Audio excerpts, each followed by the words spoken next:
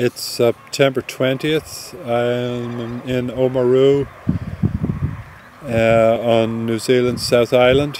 I gave my first talk last night in that hall you can see over there, exploring the theme of space-time, looking at ways of really integrating those infinities into our everyday lives. This is largely a matter of scaling these down to manageable proportions. This is, what we do when we create shelter. We put boundaries on infinite space and reduce it really to a human scale. And as far as time is concerned, it's by discerning the patterns of day and night and the waxing and waning of the moon, and acknowledging the cycle of the seasonal changes, that we can integrate those into our homes and thereby come to the realization that we are one with space-time and really one with the universe. This is, I suppose, an aspect of architectural design that is generally neglected, and this is largely the reason why most modern buildings have a dead feeling to them and don't have a lot of really meaning in terms of our everyday lives.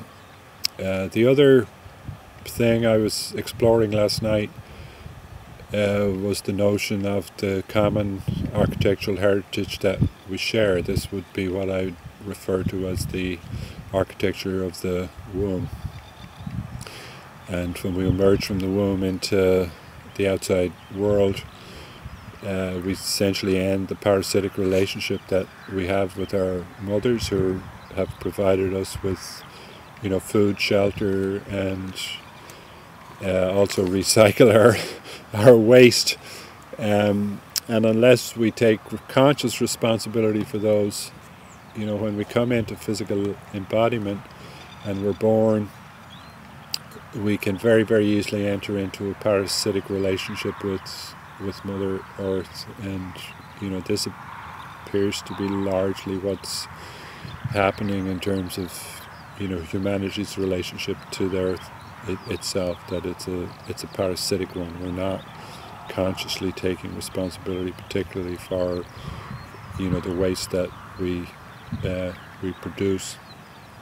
If we consciously deal with that particular issue, we can begin to live far more meaningful lives and come to the realization that we are one with nature and one with the universe, and then we can consciously tune into our own life streams and get down to the serious work of living the lives that we have been born to live. So these are themes that I'll continue to explore, particularly that one of the common architectural heritage of the womb.